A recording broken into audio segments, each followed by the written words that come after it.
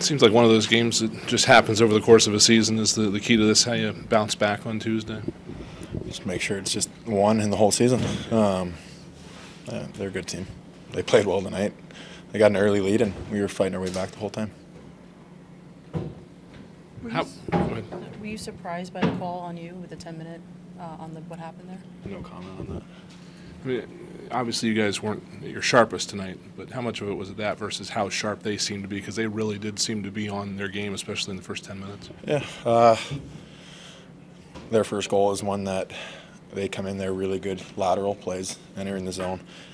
They hit Hedman, and he goes top corner. It's a tough one to stop. And I thought they won some battles. The power play net front is ones we win a lot.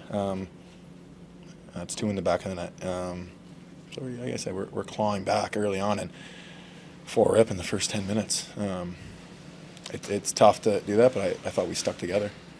They had a really rough game a few nights ago. Their coach kind of challenged them. Did you get the sense that their energy was kind of through the roof as a result of that from the start of this game? I didn't. You know what a team is coming in. I thought they played well. They had a couple new additions too, and usually that can go either way. Those guys played well for them, and they seemed to click. So it's 2 points for them. It's the best. It's the most we can think about it. We got to put it behind us and say we split the road trip and we're going home. Have you ever seen anything happen like John not leaving the bench and sort of drawing out the ejection? I haven't seen that before.